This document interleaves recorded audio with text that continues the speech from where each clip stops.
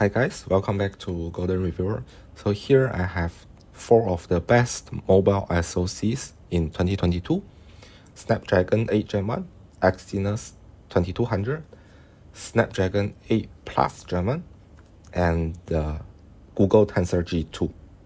So today we are going to do a stress test for these 4 SoCs under 25 degrees room temperature, and we'll see how well they can perform under sustained load.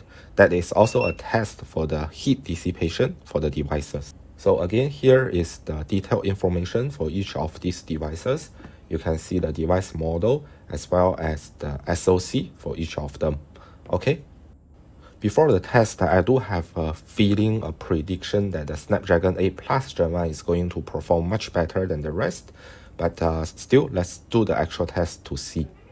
Okay, so the first test will be CPU stress test. I set them all to the same parameters, and the test will last 20 minutes. Let's start it right now. And maybe we'll fast forward a little bit along the way because we won't be able to sit here to watch it for 20 minutes, right? Okay, so the first interesting observation comes at around 3 minutes. You see that the Snapdragon 8 Plus Gen 1 is still outputting almost the full computation power, while the other 3 have already throttled. Okay, let's fast forward. Okay, so 10 minutes, and we see that the Snapdragon 8 Gen 1, Exynos, and Tensor G2 all fluctuating a lot, and the performance has dropped to maybe 70 to 80% of the full performance. However, the Snapdragon 8 Plus Gen 1 powered Mi 12T Pro is still almost at its full performance.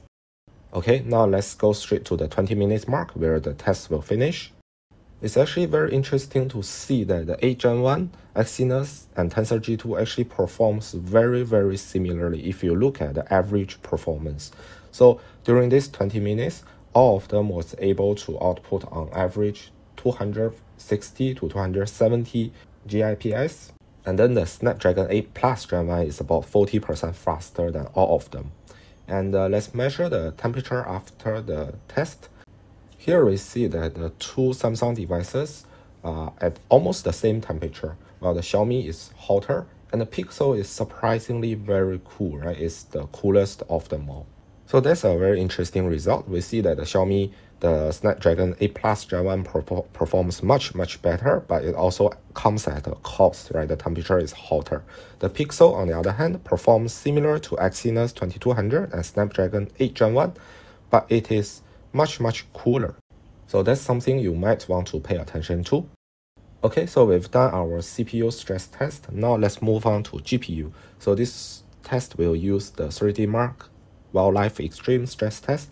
This will also last for 20 minutes, and it will put a very heavy load to the GPU on these devices. Okay, let's fast forward a little bit. Okay, now we are about 11 minutes into the test. I want you to pay attention to the FPS. You should be able to notice that the Snapdragon 8 Plus Gen 1 is actually outputting almost twice the performance of other 3 devices. On average, it's giving out about 16 to 18 FPS, while the rest is like around 8. Then boom, this happens. You see, the device overheats, and there is a warning that pops up, and it stops the benchmark.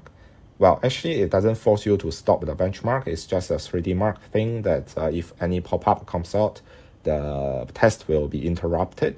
So if you are actually gaming, I suppose you can still game. But this overheat is really an issue that I want to highlight. So you see, this is the case, right? There is no doubt that Snapdragon 8 Plus Gen 1 is much more efficient than any of the other Android SoCs out there. And there is no doubt that Xiaomi is trying very hard to make the device run fast, right? And allow the SoC to unleash its full potential. And if you watch my previous Genshin Impact test, you saw that it performs really well in the gaming test. But then here is the problem, right? I think they are overdoing it. They should at least still implement a gradual throttling pattern and not just let the device run at 100% power and then maybe after 10-20 minutes give this overheat warning. I don't think it's a good strategy. Actually, we saw this on previous Xiaomi devices as well, even with the infamous Snapdragon 888 or 8 Gen 1, right? Those were inefficient SoCs. They produce a lot of heat, but Xiaomi still allowed them to run at almost 100% speed, and then after a while, the device will overheat and interrupt whatever you are doing. So I really don't like this. So if you are going to buy this device, you have to keep this in mind, right? This might happen to you. So the bottom line is the device will give you very fast processing speed, will give you smooth gameplay, high benchmark points, but you might need to pay attention to the cooling. Maybe you need to add some extra cooling to the device to keep it healthy, maybe to stop it from blowing up. Anyway, let's continue the test to see the result from the other 3D. Okay, here is the result, and it's actually surprisingly similar as well, just like the CPU test.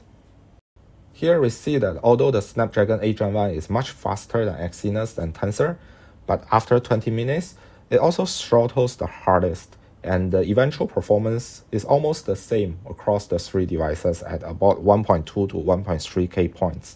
As for Xiaomi, it's really a shame that it couldn't finish the test, right? Because I believe that even if Xiaomi did a little bit of throttling to allow the device to finish the stress test, it will score much higher than any of the other 3. But they didn't do it, and that's their problem.